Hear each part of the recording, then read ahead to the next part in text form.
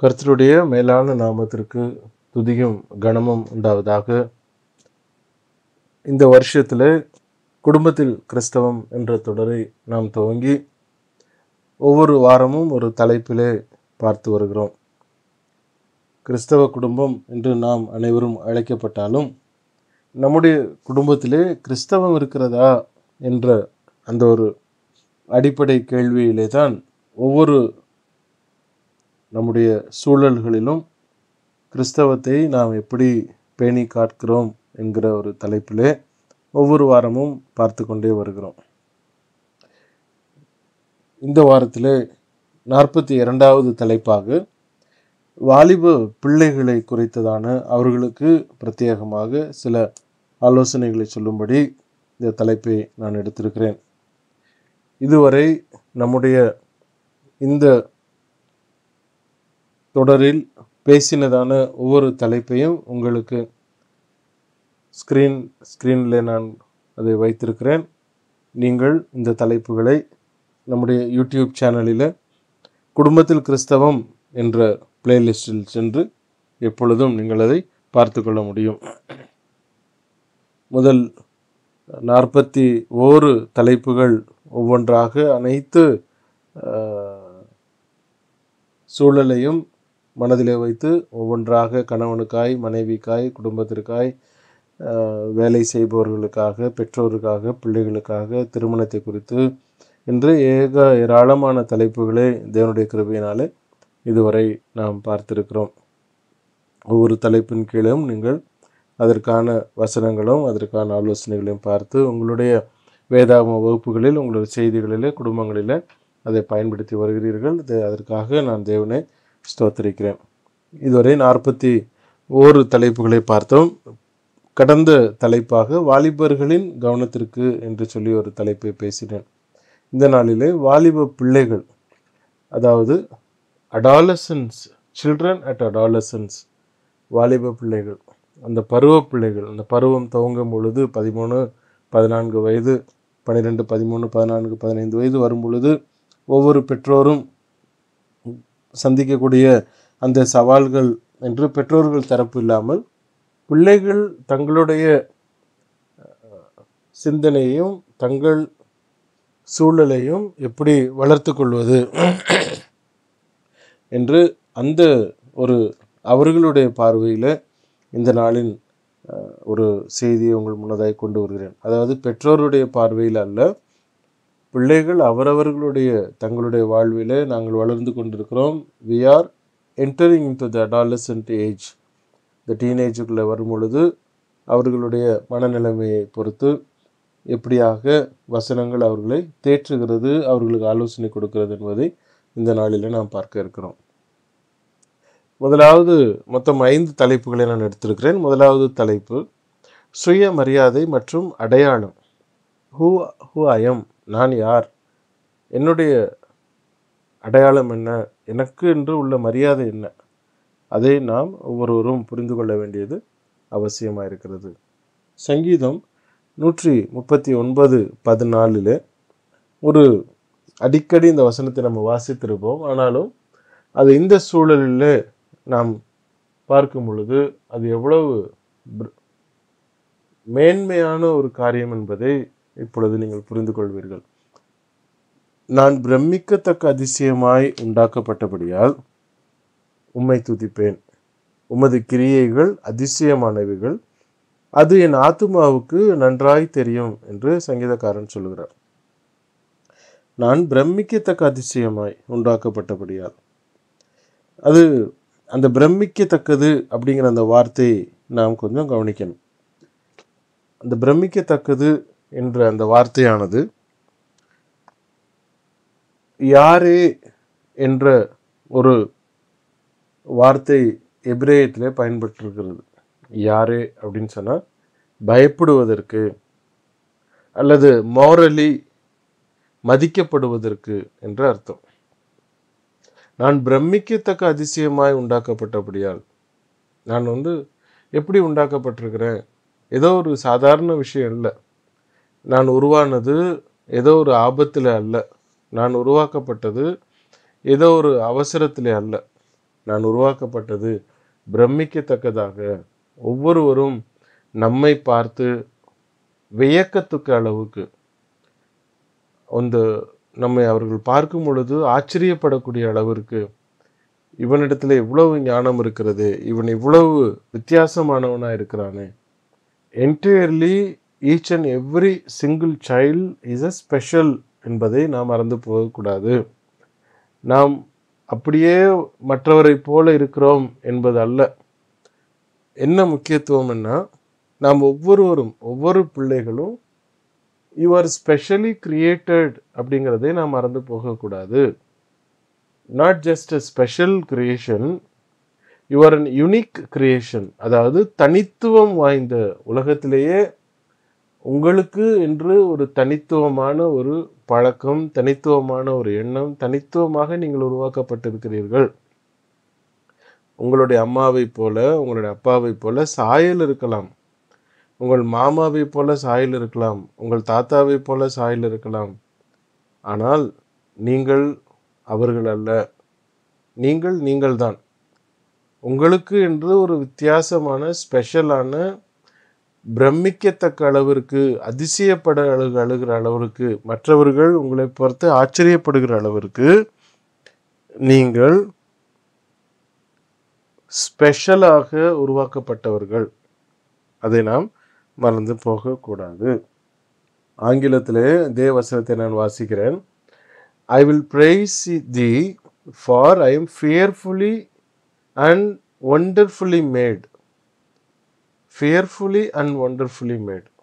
பிரமிக்கத்தக்க அதிசயமாய் நான் உண்டாக்கப்பட்டிருக்கிறேன். ஒவ்வொருவருடைய ஜீவியமும், நான் யார், நான் 10 வயசு, 15 வயசு, எனக்கு 18 வயசு ஆயிடுச்சு, 19 வயசு ஆயிடுச்சு, அந்த ஒரு வாலிப வயசுல வரும் பொழுது நமக்கு என்று ஒரு அடையாளம், நமக்கு என்று ஒரு சுயமரியாதை, நாம் யார், நாம் எப்படிப்பட்டவர்கள், அதை உணர்ந்து கொள்ள வேண்டும். நாம் எதுவும் சாதாரணமாக உருவாக்கப்பட்டு விடவில்லை. God has created you. தேவன் உங்களை பிரத்யட்சமாக உருவாக்கி இருக்கிறார். அதை புரிந்து கொள்ள வேண்டும். நமக்கு நான் அதுதான். அது ஒரு நாளும் அந்த ஏதோ ஒரு நம்ம வந்தோம் போனோம், ஏதோ படித்தோம், வீட்டில் வந்தோம், சாப்பிட்டோம், தூங்கணும், படிக்கலைன்னா திட்டுறாங்க, மார்க் எடுக்கலைன்னா அடிக்கிறாங்க, ஏதோ வந்ததுக்கு பெற்றதுக்கு நம்ம அவங்களுக்கு கடமையாக பார்த்து அப்பா அம்மையை நம்ம கவனிச்சுக்கிட்டு ஏதோ வேலைக்கு போய் அப்படி அல்ல. we are made for a purpose. we are made with a purpose. அதை புரிந்து கொள்ள வேண்டும். நான் பிரமிக்கத்தக்க அதிசயமாய் உண்டாக்கப்பட்டபடியால் உம்மை துதிப்பேன். உமது கிரியைகள் அதிசயமானவைகள், அது என் ஆத்துமாவுக்கு நன்றாய் தெரியும் என்று அவர் சொல்லுகிறார். அப்போ நாம் அதை புரிந்து கொள்ள வேண்டும். ஏதோ ஒரு நோக்கமாக நாம் படைக்கப்பட்டிருக்கிறோம். நான் ஒரு ஸ்பெஷல். அதை முதலாவது அந்த சுயமரியாதையும் அந்த அடையாளத்தையும் நாம் புரிந்து கொள்ள வேண்டும். இன்னொரு வசனத்தையும் நான் இதுக்கு ஆதாரமாக கொண்டு வருகிறேன். எரேமியா 31வது அதிகாரம் 3வது வசனம். பூர்வ காலம் முதல் கர்த்தர் எனக்கு தரிசனையானார் என்பாய். ஆம், அநாதி சிநேகத்தால் உன்னை சிநேகித்தேன், ஆதலால் காருண்யத்தினால் உன்னை இழுத்து கொள்ளுகிறேன் என்று தேவன் நம் ஒவ்வொருவரையும் பார்த்து அவர் சொல்லுகிறார். பூர்வ காலத்தில் எனக்கு தரிசனையானார் என்பாய். அதாவது எப்படி அப்படின்னா, இட்டர்னல், அவர் தூரத்தில் இருந்து, ரொம்ப தூரத்தில் இருந்து, from far away he saw the Lord. My love for you is an eternal love, so with mercy I have made you come with me என்று அவர் சொல்கிறார். தேவன் எங்கே இருக்கிறாரு? பரலோகத்திலே, வானத்தில் இருக்கக்கூடிய ஒரு தேவன் நம்மை பார்த்து அவர் சொல்லுகிறது அநாதி சிநேகம். அநாதி சிநேகம் அப்படின்னா இட்டர்னல், முடிவு இல்லாத, புள்ளி இல்லாத, த எண்ட் பாயிண்ட் இல்லாத அநாதி சிநேகம். நீங்கள் விரும்பினாலும், நீங்கள் விரும்பாவிட்டாலும், நீங்கள் கோபித்து கொண்டாலும், நீங்கள் தவறான செயல்பாடுகளை ஒருவேளை செய்து விட்டாலும் அவருடைய சிநேகம் ஒரு நாளும் மாறவில்லை. அதுதான் அவர் சொல்றார், அநாதி சிநேகம். அப்படி ஒரு சிநேகத்தால் நான் உன்னை சிநேகித்திருக்கிறேன். இப்போ தேவன் நம்ம எப்படி இந்த உலகத்துக்கு அனுப்பும் பொழுது, இந்த உலகத்தில் நாம் பிறந்த பொழுது நம்மை அவர் சிநேகித்திருக்கிறார். நம்ம மீது அவர் அன்பு வைத்து, அனாதி சிநேகம், இட்டர்னல் லவ், முடிவில்லாத ஒரு சிநேகத்தினாலே நம்மை அவர் சிநேகித்து, அவருடைய மெர்சி, காருண்யம், அவருடைய தயவு, அந்த அந்த ஒரு காருண்யத்தினாலே நம்மை இழுத்து கொள்ளுகிறேன் என்று சொல்கிறார். இப்போ we are not just here to pass our life, we are here with a purpose. ஏதோ வந்தோம் போனோம் அப்படின்றதுக்காக நாம் இந்த உலகத்தில் இல்லை, நாம் ஒரு பர்பஸ்லே நாம் இருக்கிறோம் என்பதை மறந்து போகக்கூடாது. ஒரு நோக்கத்திலே நாம் இருக்கிறோம், அதுதான் நம்மளுடைய அடையாளம். நான் யார்? நான் இந்த இடத்துல இந்த வீட்டாருக்கு தேவன் என்னை அனுப்பி வைத்திருக்கிறார், நான் இவர்களுடைய பிள்ளையாக நான் வந்திருக்கிறேன். அப்போ எனக்கு அந்த அடையாளம். அது யார் அனுப்புனது? தேவன் நம்மை அனுப்பியிருக்கிறார். அவர் தன்னுடைய அனாதி சிநேகத்தினாலே என்னை நேசித்திருக்கிறார். அப்போ எனக்கு என்று ஒரு அடையாளம் இருக்கிறது என்பதை ஒவ்வொருவரும் நாம் புரிந்து கொள்ள வேண்டியது அவசியம். இரண்டாவது தலைப்பு நம்பிக்கை மற்றும் தைரியம்.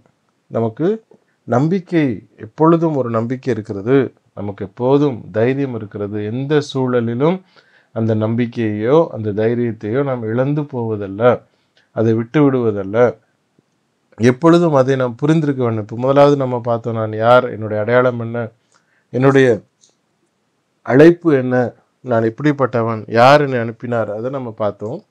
இரண்டாவது நம்பிக்கை, நமக்கு தைரியமும் இருக்கிறது. நீதிமொழிகள் 31வது அதிகாரம் 25வது வசனம், அவள் உடை பலமும் அலங்காரமுமா இருக்கிறது, வருங்காலத்தை பற்றியும் மகிழுகிறாள் என்று சொல்கிறார். அவள் உடை, ட்ரெஸ் எப்படி இருக்கிறது? பலமும் அலங்காரமுமா இருக்கிறது. நம்ம எப்படி ட்ரெஸ் பண்ணிக்கிறோம் ஒவ்வொருவரும், அதை நம்ம பார்க்கணும். நம்முடைய ட்ரெஸ்ஸிங் மற்றவர்களை கவருவதற்காக இருக்கிறதா, அல்லது நம்முடைய சரீரத்தை மூடுவதற்காக இருக்கிறதா? சரீரத்தை மூடுவதோடு சேர்த்து மற்றவர்களை கவருவதற்காக இருக்கிறதா? இதெல்லாம் நம்ம கவனமாக இருக்க வேண்டியது அவசியம். அது பலத்தையும் அலங்காரமுமா இருக்கிறது. நம்ம எவ்வளவோ நல்ல அழகழகான ட்ரெஸ்ஸை, கலர்ஃபுல்லான ட்ரெஸ்ஸை, ஒரு ஜென்டில் ட்ரெஸ்ஸஸ், எலிகண்டான ட்ரெஸ்ஸஸ், நமக்கு மரியாதையை கொடுக்கக்கூடிய, நம்பிக்கை கொடுக்கக்கூடிய, நமக்கு தைரியத்தை கொடுக்கக்கூடிய அப்படிப்பட்ட ஒரு உடைகளை நாம் உடுத்துவது அவசியமாக இருக்கிறது. ஏதோ டக்குன்னு தொங்கிட்டு இருந்ததை எடுத்து மாட்டிட்டு போகிறதில்ல. அதை ஒழுங்காக அதை எடுத்து மடித்து வைத்து கரெக்டாக அந்த சுருக்கம் இல்லாமல் சிலர் போட்டுட்டு வருவாங்க. மேலேருந்து கீழே வரைக்கும் அப்படியே புளிப்பானையில் சுருட்டி வச்சது மாதிரி இருக்கும். அப்படியே சுருட்டையாக போட்டு அள்ளிட்டு வருவாங்க. என்ன ட்ரெஸ் போடுறோம், எப்படி போடுறோம், அதுதான் நம்மளுடைய நம்பிக்கையும் நம்முடைய தைரியத்தையும் கொண்டு வருது. அது முதல் நாள் இரவு அந்த துணியை எடுத்து, வீட்டில் அயன் பாக்ஸ் இருந்தால் அயன் பண்ணி அதை வைக்கலாம். அயன் பாக்ஸ் இல்லையா, ஒன்றும் பிரச்சனை இல்லை. அதை நல்லா கை வச்சு தேய்ச்சி அழகாக அதை மடித்து நாம் வைத்தாலே காலையில் எடுத்து போடும் பொழுது அழகாக இருக்கும். கையால் அதை தேய்த்து மடித்தாலே போதும், காலையில் அது நாம் அதை துணி எடுத்து போடும் பொழுது வடிப்போடு அழகாக இருக்கும் பார்க்குறதுக்கு. அப்போ இந்த உடையை நம்ம கவனமாக செயல்படுத்தணும், கரெக்டாக அதை செலக்ட் பண்ணணும், கவர்ச்சியாக இருக்கிறத அவாய்ட் பண்ணணும், அலங்காரமாக இருக்கணும். நம்ம பார்க்கும் பொழுது அவர்கள் சார் என்ன அழகாக இருக்குது அப்படி தான் நம்ம பார்த்து சொல்லணுமே அவ்வளோ, அவர்கள் கூசக்கூடாது. நம்முடைய சரீரம் மற்றவர்களுக்கு கவர்ச்சியை உண்டு பண்ணுகிற அளவிற்கு நாம் துணி உடுத்தாமல் இருப்பது அவசியம். ஏன்னா நம்ம மதிப்பு உள்ளவர்கள். நம்ம ஃபேஸ்புக்கில், யூடியூப்லலாம் அல்லது இப்போ சோஷியல் மீடியாலலாம் நீங்கள் எல்லாம் பார்த்துருப்பீங்க. எல்லாருமே உங்கள் கையில் மொபைல் ஃபோன் இருக்குது. அதாவது ஒரு உதாரணம், நல்ல ஒரு அருமையான ஒரு எக்ஸாம்பிள் போட்டிருப்பாங்க. ஃபோன் வாங்குறீங்க, ஒரு புது ஃபோனு வாங்கின உடனே அந்த ஃபோன் கீழே விழுந்துடக்கூடாது, அந்த ஃபோன் ஸ்க்ராட்ச் ஆகிடக்கூடாது, அது கவனமாக இருக்கணும்னு சொல்லிட்டு அதுக்கு கிளாஸுக்கு மேலே ஒரு கவர் போட்டு அதை ப்ரொடெக்ட் பண்ணிக்கிறோம். கீழே விழுந்த கார்னர் உடைஞ்சிடக்கூடாதுன்னு சொல்லி அதுக்கு ஒரு கவர் ஒன்று வாங்கி, புக் கவர் ஒன்று அல்லது பின்னாடி ஒரு சிலிக்கான் கவர் ஒன்று போட்டு வச்சுக்கிறோம்.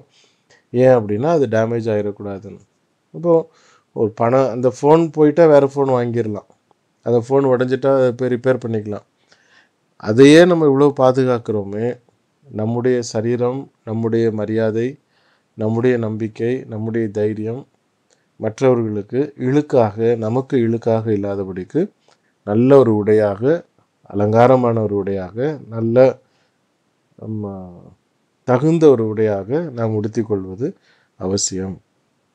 அங்கங்கே கிழிஞ்சிக்கிட்டு தொங்க விட்டுக்கிட்டு நடுவில் பின்னாடி ஜன்னல் வச்சு, கதவு வச்சு, ஓட்டை வச்சு கிழிச்சு தொங்க விட்டு சரீரம் வெளியே தெரிகிறது மாதிரி, அது நம்முடைய மதிப்பை கெடுக்கிறது.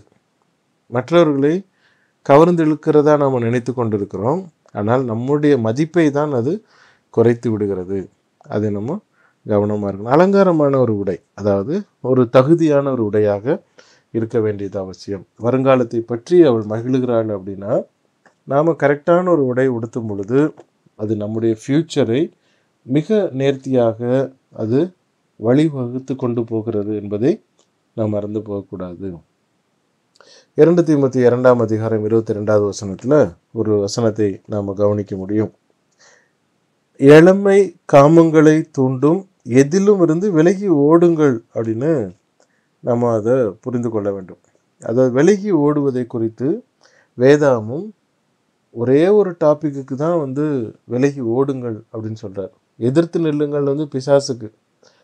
ஆனால் இந்த காம இச்சைகளுக்கு வரும் பொழுது, லஸ்ட், இந்த மாதிரியான இச்சைகள் உள்ள சூழல் வரும் பொழுது நீங்கள் அங்கே நிற்கவே வேண்டாம், ஓடிருங்க அப்படிங்கிறார். சில நேரம் நம்ம ஃபோன் பார்த்துட்டு இருக்கிறோம், ஒரு அட்வர்டைஸ்மெண்ட் டங் அப்படின்னு ஒன்று வரும். அதை பார்த்தோன்னே கண்ணு மெதுவாக அதில் போகும்.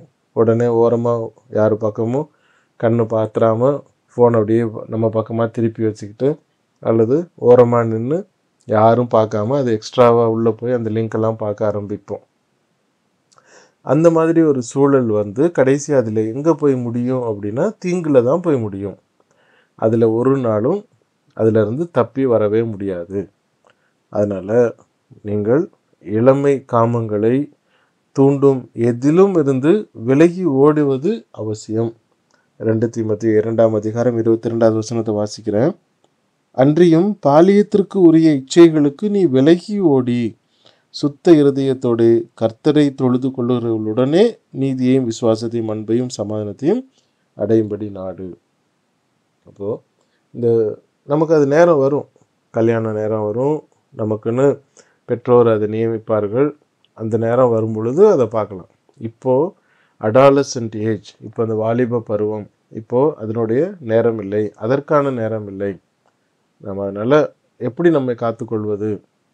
தவறான படங்கள், கவர்ச்சிகளை தூண்டுகிறதான எழுத்துக்கள், கவர்ச்சியாக காமமாக பேசக்கூடிய ஜனங்கள் மத்தியிலே பேச்சுவார்த்தை நடக்கும் பொழுது அதிலிருந்து வெளியே நாம் விலகி ஓடுவது, படங்களை பார்ப்பது, வீடியோக்களை பார்ப்பது, இப்படிப்பட்ட காரியங்கள் நாம் தவிர்க்க முடியுமா அப்படின்னா அதை நாம் தான் தவிர்க்க முடியும். நம்மை சுற்றிலும் எப்போதும் தெருவுலையும் வரும், ஃபோன்லேயும் வரும், உங்களுடைய கம்ப்யூட்டரில் வரும், டிவியில் வரும், எல்லா வகையிலையும் காமங்களை தூண்டுவதற்கு பலவிதமான வகையில் நம்மை தேடி வந்து கொண்டே தான் இருக்கும். இதெல்லாம் வராத இடத்துல நீங்கள் போய் ஓடி ஒளிஞ்சிக்க முடியுமான்னா முடியாது. அப்போ உங்களுடைய இருதயத்துக்குள்ளாரே இதை வரத்தான் செய்யும். அப்போ நாம் தான் கவனமாக இருந்து அதிலிருந்து விலகி ஓட வேண்டியது அவசியம். நம்மை தற்காத்து கொள்ள வேண்டியது அவசியம். அது ஒரு நேரம் வரும். அந்த நேரம் வரும் பொழுது, அதற்கான வயதும் அதற்கான நேரமும் வரும் பொழுது அப்பொழுது பார்ப்பது, இப்போ அல்ல. இப்போ அதனுடைய அவசியம் இல்லை. அப்போ அதுக்காக நாம் விலகி ஓட வேண்டியது அவசியம் என்று வேதாமும் தெளிவாய் சொல்லுகிறது. 1 பேதுரு 3ஆம் அதிகாரம் 4வது வசனத்தில் பார்க்கும் பொழுது, அழகு என்பது சரீரத்தை காண்பிப்பதனாலே அல்ல, அழகு என்பது உள்ளத்திலிருந்து வெளியே வர்றது. எத்தனை பேர் மேடையில் திருமணம் அன்னைக்கு நீங்கள் எல்லாம் பார்த்துருப்பீங்க, நிறையா திருமணத்துக்கு போயிருப்பீங்க. திருமணத்துக்கு அன்னைக்கு பெண்ணும் மாப்பிள்ளையும் பயங்கரமாக மேக்கப் போட்டு அவ்வளவு ரோஸ் பவுடர்லாம் அடித்து பார்க்குறதுக்கு அவ்வளோ சந்தோஷமாக இருப்பாங்க. ஆனால் நாளடைவில் என்ன ஆயிடுது? அந்த எப்போவுமே நான் அந்த மேக்கப் உடைய சுற்றுறாங்க இல்லையே. இப்போ நாளடைவில் நீங்கள் எவ்வளோ மேக்கப் போட்டிருந்தாலும் உங்களுடைய செயல்பாடுகள் தான் உங்களுக்கு நிலைவாக இருக்கும். நீங்கள் முதல் பார்வையில் அவங்கள பார்க்கும் பொழுது சூப்பராக இருக்காங்க, அழகாக இருக்காங்க சொல்லிட்டு போயிடுவாங்க.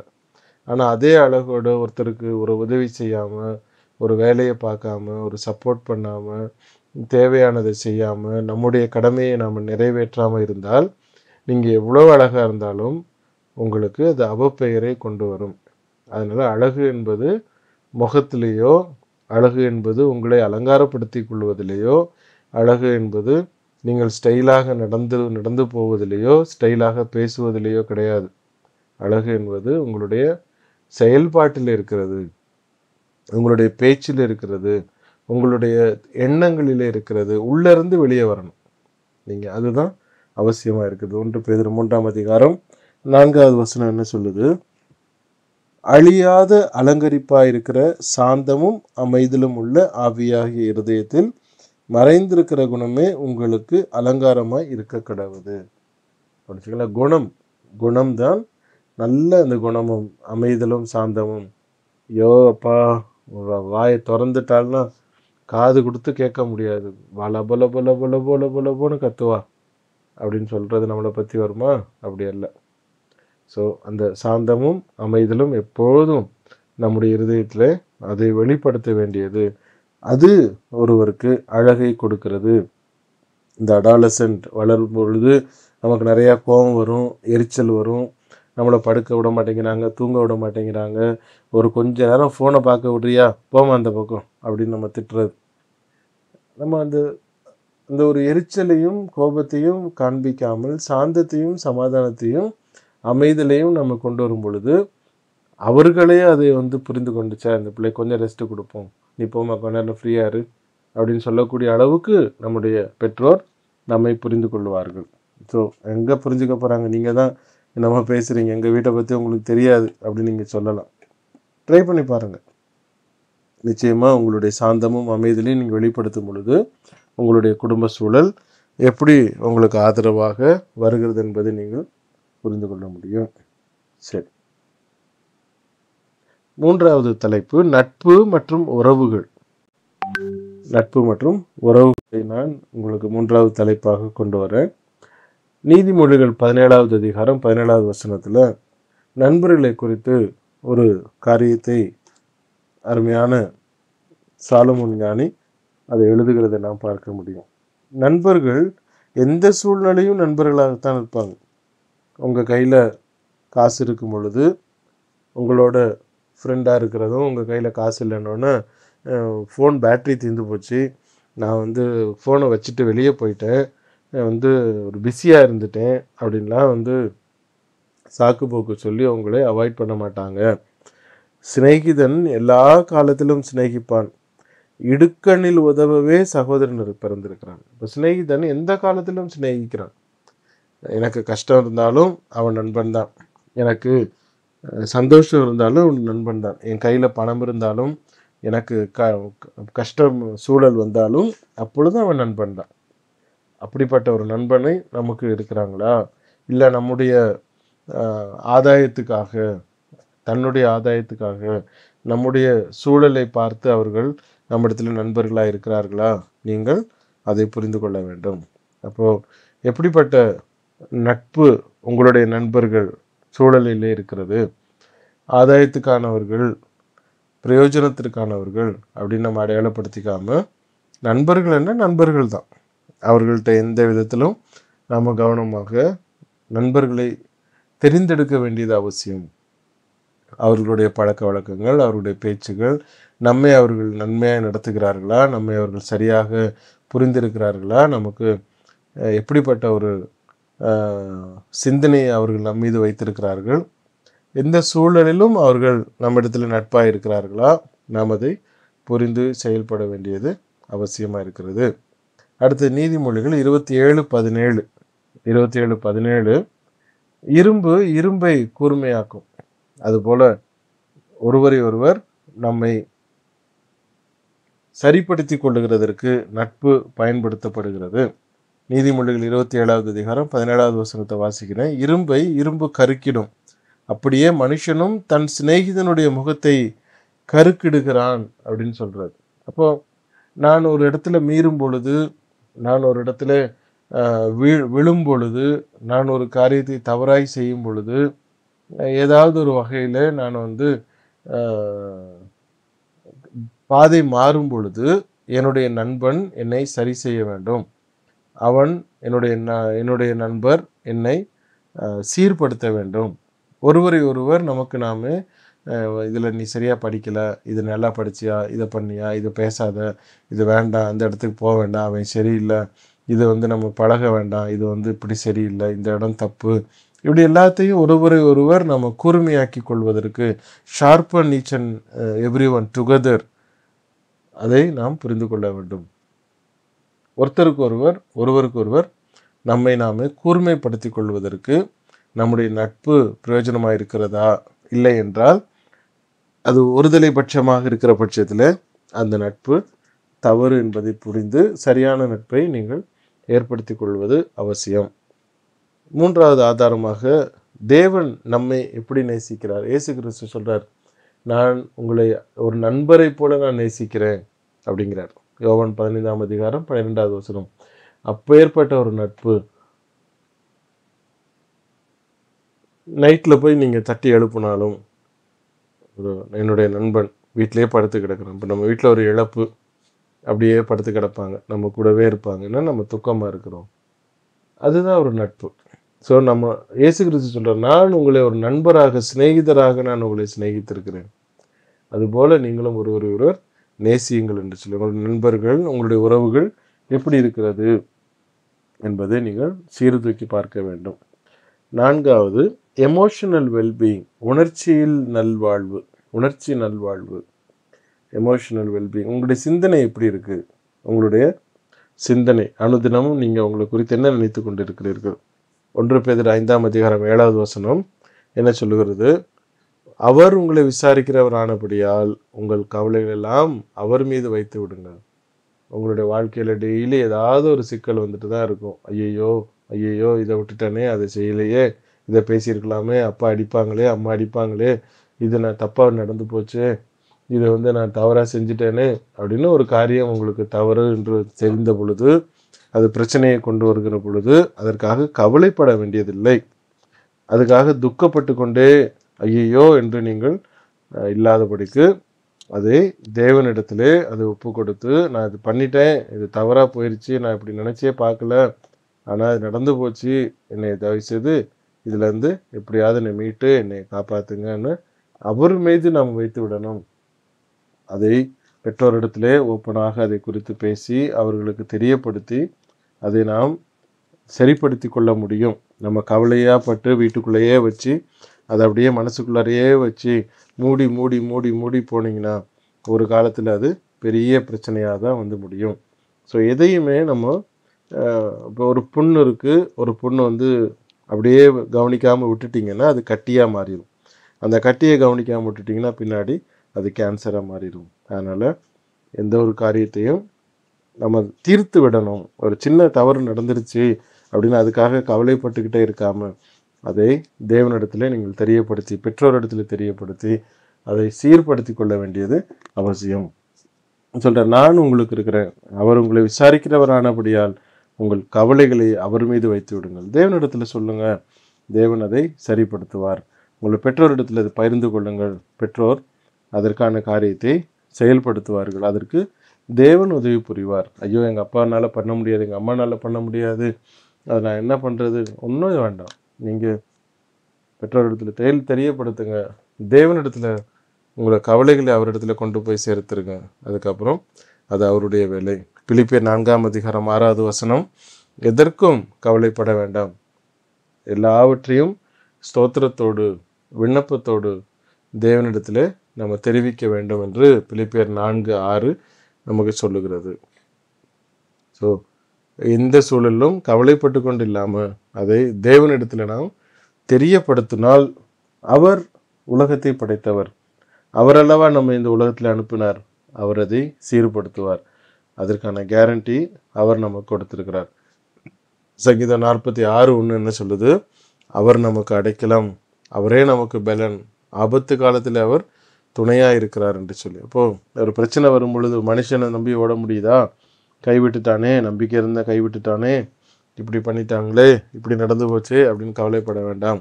நமக்கு அடைக்கலம் கொடுக்கிறவர் தேவன், நமக்கு அவர்தான் பலனாக இருக்கிறார்.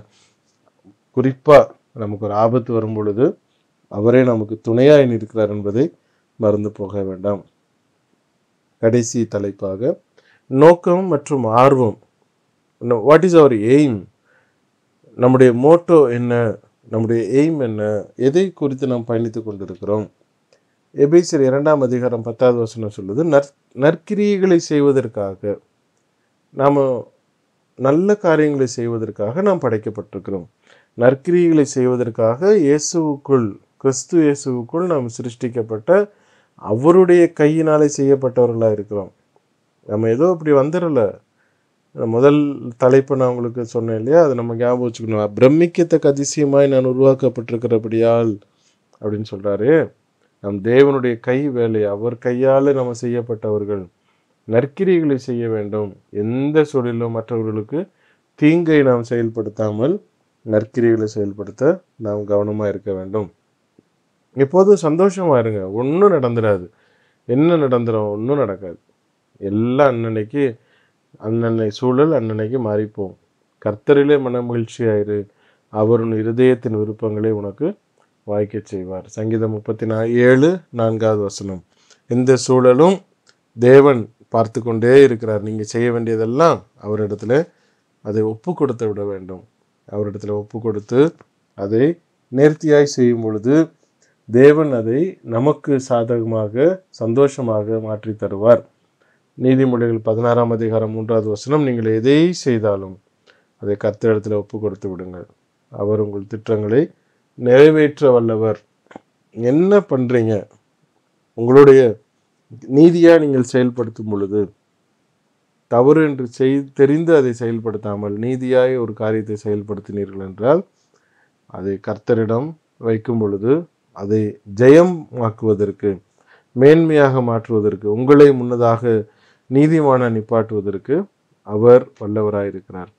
தேவன் தாமே இந்த வார்த்தைகளை ஆசீர்வதிப்பாராக. அடுத்த வாரத்திலே நான் மீண்டும் ஒரு புதிய தலைப்பில் நான் உங்களை சந்திக்கிறேன். தொடர்ந்து இந்த தொகுப்புகளை பாருங்கள். மற்ற தொகுப்புகளையும் நீங்கள் யூடியூப்ல இருந்து பார்க்கலாம். மற்றவர்களுக்கு நீங்கள் பகிரலாம். தேவன் தாமே நம்மை தொடர்ந்து ஆசீர்வதித்து வழி நடத்துவாராக. ஆமேன்.